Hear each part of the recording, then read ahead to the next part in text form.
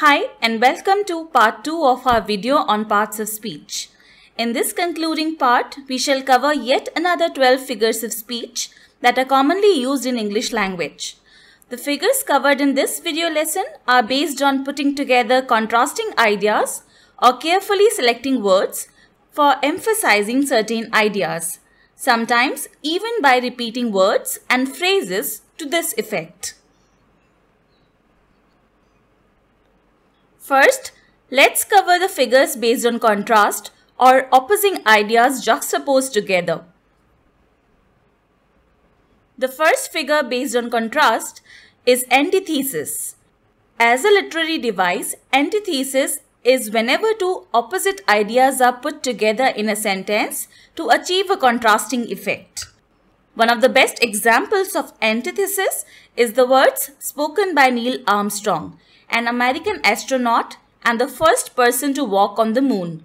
This is one small step for a man, one giant leap for mankind. Note that the words small step and giant leap are totally opposite or antithesis of each other. Another good example is the quote of Satan in John Milton's Paradise Lost.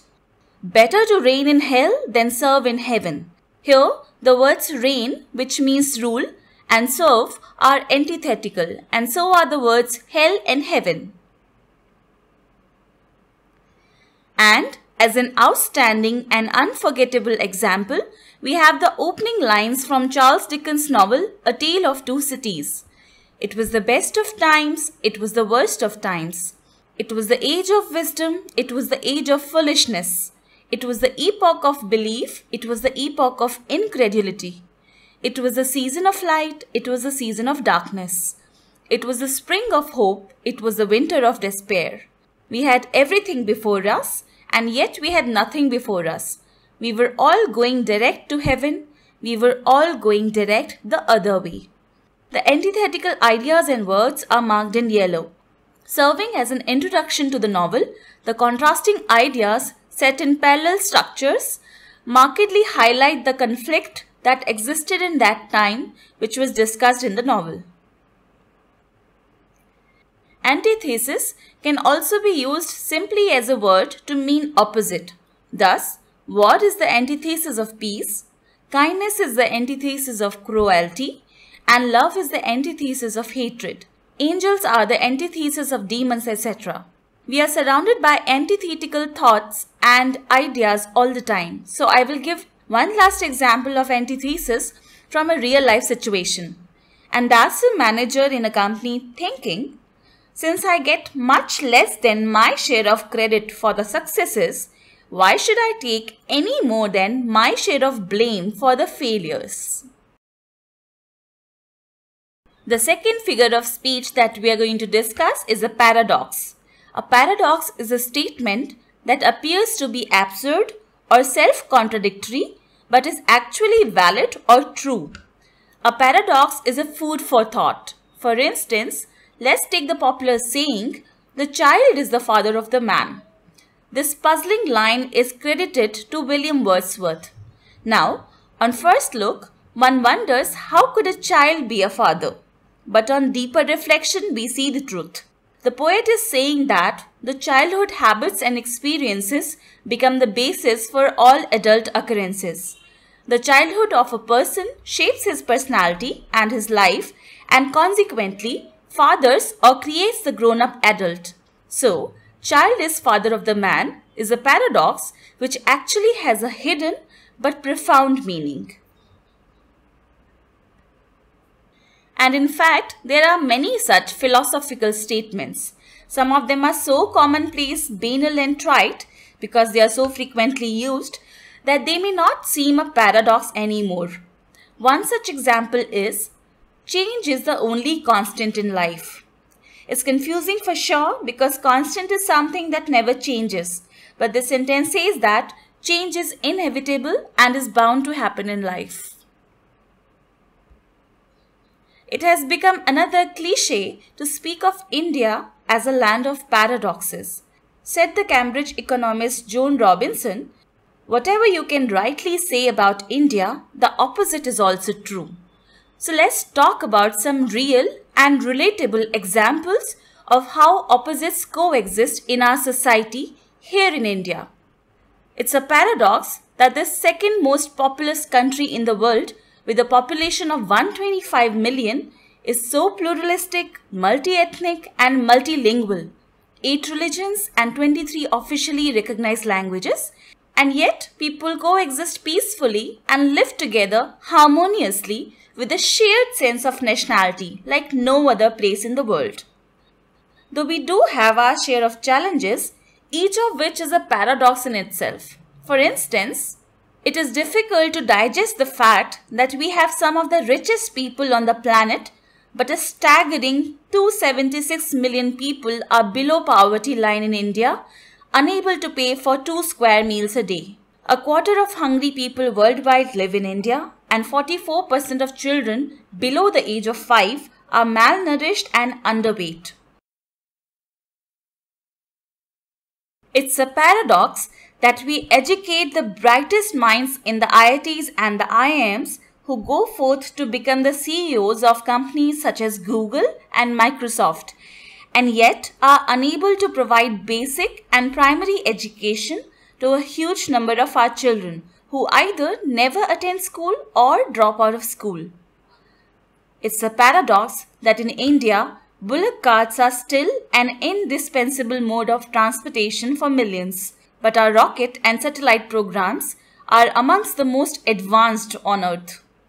It's a paradox that we are a nuclear technology empowered nation, and yet many villages in India do not have access to electricity, and even in metros there are severe electricity cuts for several hours daily.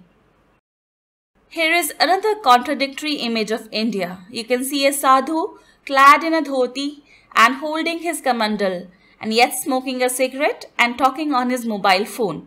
That's the paradoxical image defining contemporary India. Well, sometimes the word paradox could also be used for a person or thing that combines contradictory features or qualities. For instance, a particular female could be called a paradox if she loves being in the public eye but also deeply values and protects her privacy. Now let us move to our third figure, irony, which is one of the most commonly used figures of speech in English. Well, irony is a situation that is strange or funny because things happen in a way that seems to be the opposite of what you expected. Like, consider the sentence, nothing is written in stone, written over a stone. That's irony because it is just the opposite of what you expected. When there is a mismatch between the expectations that something would happen and something else happens instead in reality, you call it situational irony. There is a beautiful example of this one from one of the jokes I read earlier. A child was born in an Indian family and the father made an astrologer predict his future. After great deliberations, the astrologer replied, he will grow up to be the center of attraction. He will be surrounded by luxury cars and vehicles at all times and will be the guiding light for others. Needless to say, the family was filled with immense joy and pride. The irony of the prediction is that the child grew up to be a traffic police inspector and so was surrounded by cars at all times and was indeed a guide, but for routing traffic. Such happenings are called situational irony. One remarkable example of irony would be that of politicians who are supposed to respect and uphold the sanctity of their portfolios, making a complete mockery of the system. Now, without naming any political party or person, consider 2 examples. The Minister of Law and Justice gets arrested over a fake law degree, and the Women and Child Development Minister of Delhi is sacked for secretly filming a woman in objectionable state and violating her privacy. You don't expect the Law and Justice Minister to have violated laws so blatantly. Neither do you expect the Minister of Women and Child Development to have such disrespect for women? These are instances of situational irony for you. The other type of irony is verbal irony, where one speaks just the opposite of what one really thinks.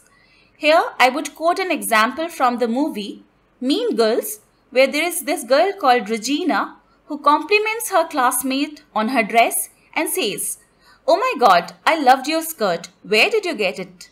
So the girl replies, "It was my mom's in the 80s.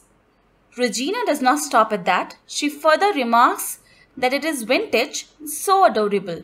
Once, when the girl is out of sight, we come to see Regina's true reaction when she says, "That's the ugliest skirt I have ever seen." So the example of Regina paying a false compliment to her classmate is verbal irony. By the way, the word irony must remind you of the iron, and so here is one custom example of irony where the iron board is asked, "How does he like his job?" And the worn out, grumpy iron board says, "Yeah, I love my job making clothes flat." Note the irony in the tone. Since we have discussed both paradox and irony, the key difference that will help you tell one from another is that in irony, there exists a mismatch or incongruity between what is expected and what occurs. But a paradox is a clear contradiction. It is like a logical puzzle where the statement may seem weird but actually turns out to be true or valid. Irony examples are also found in poems. For example, in the poem The Rime of the Ancient Mariner, Coleridge wrote, "Water, water everywhere, and all the boats did shrink. Water, water everywhere, nor any drop to drink."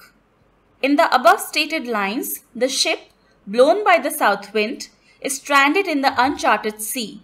Ironically, there is water everywhere, but they do not have a single drop of water to drink, as we all know that sea water is unpotable.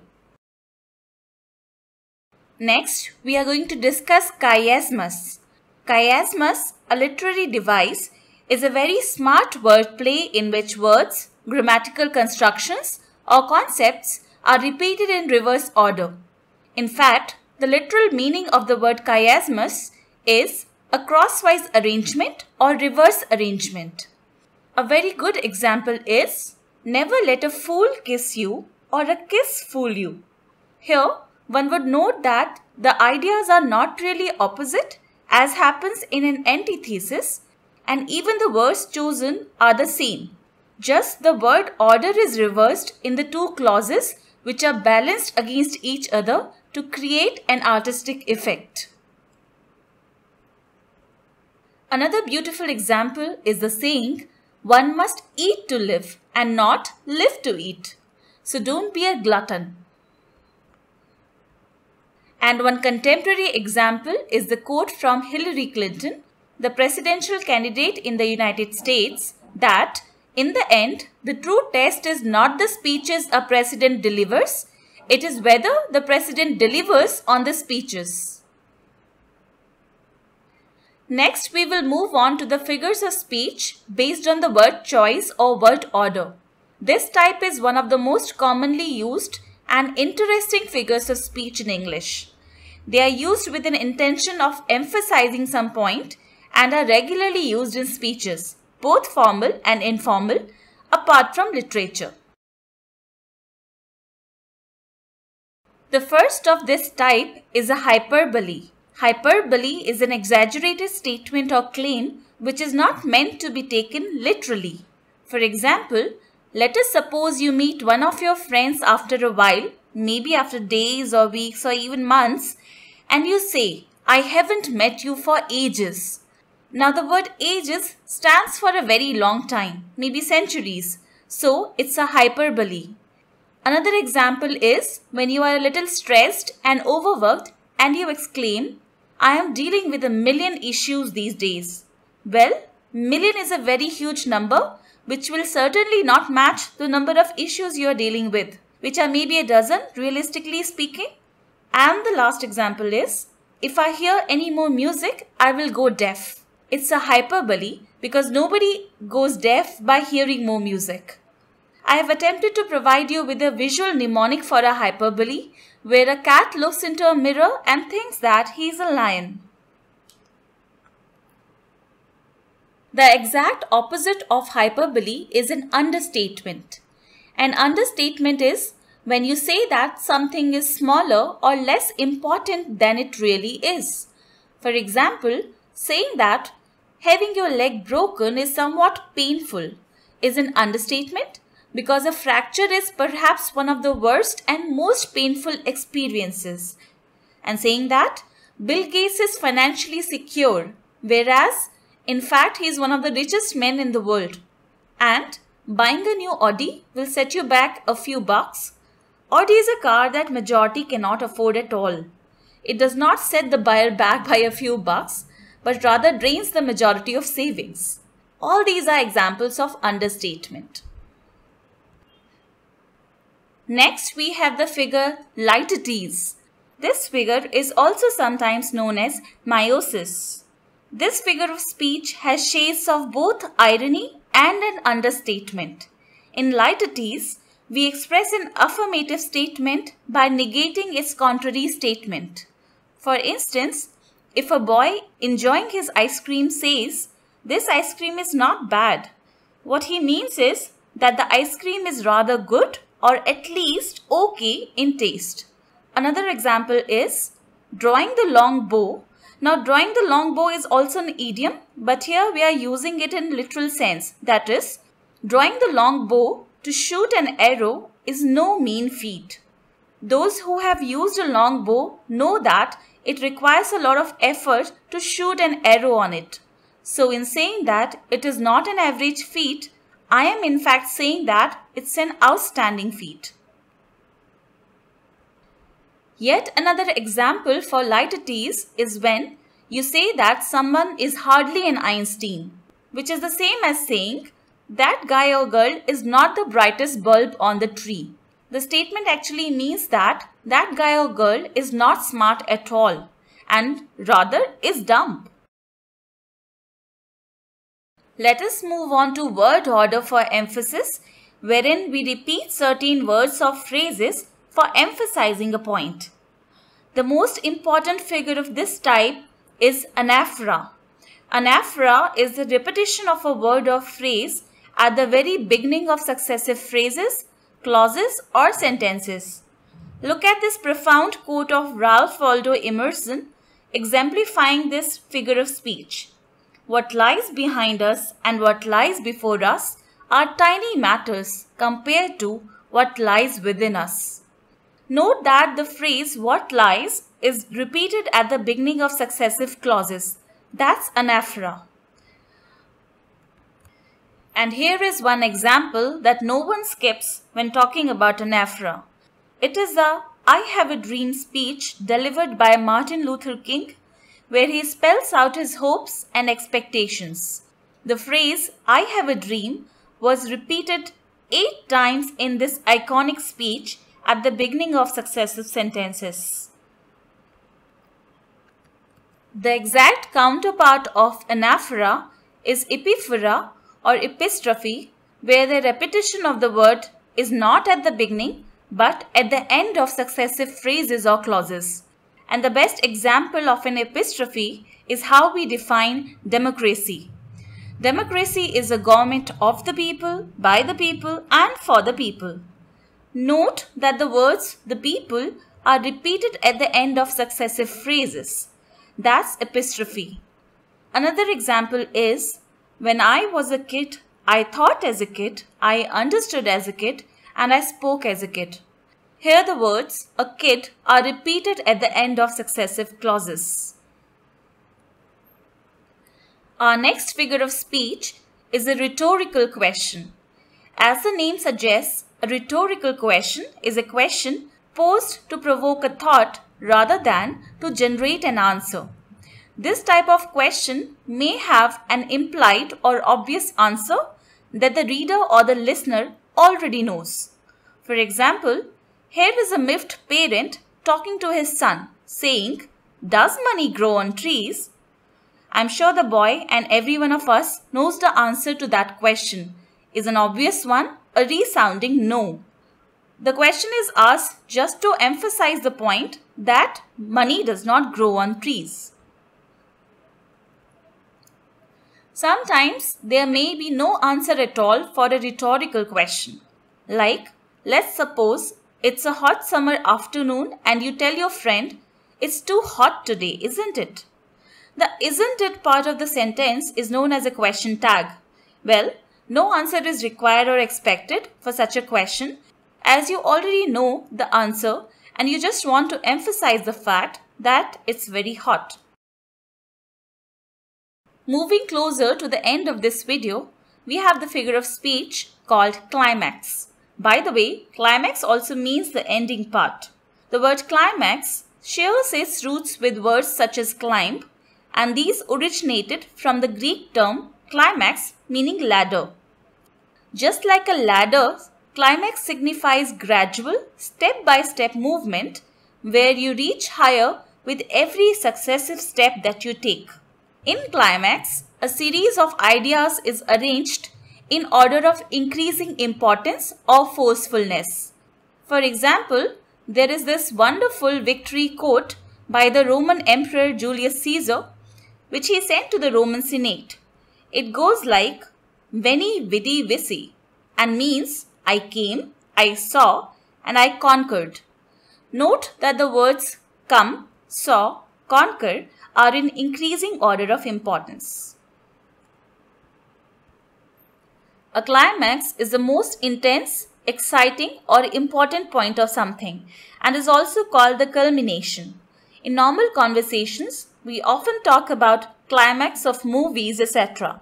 It's the most important part of the movie because the whole plot of the movie builds up towards it. An anticlimax, on the other hand, is a disappointing end to an exciting or impressive series of events. Here, I would like to give you one of the well-known examples of an anticlimax, that of Alexander the Great. The undefeated general, who had a winning streak across most of Asia, he had sought to reach the ends of the world but was taken ill at Babylon and died at a young age without being able to execute his plans. That was the normal meaning, and let's discuss anticlimax as a figure of speech now. As a figure of speech, an anticlimax is a sudden transition in discourse from an important idea to a ridiculous or trivial one. Let's see some example sentences. The first one is, in that terrible accident, he lost his family, his car, and his stylish watch. We see a decreasing order of importance here, as the most important thing is the family, followed by the car, and the stylish watch is the least important here. You may think that the watch should not have found a mention in this tragedy, but perhaps it has its own significance, as I feel that the mention of the stylish watch is a sudden jolt to the reader or the listener. It brings a lighter note to the conversation and helps diffuse the tension.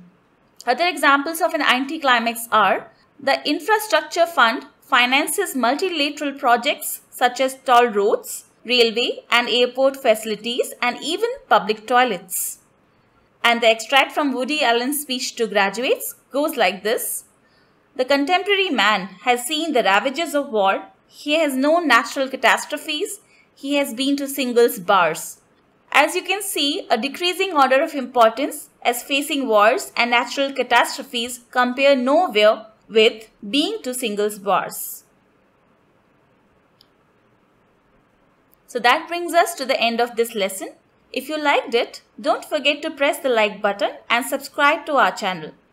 There is a lot of other stuff related to English vocabulary on our channel, which I'm sure will keep you interested. And thank you for your interest.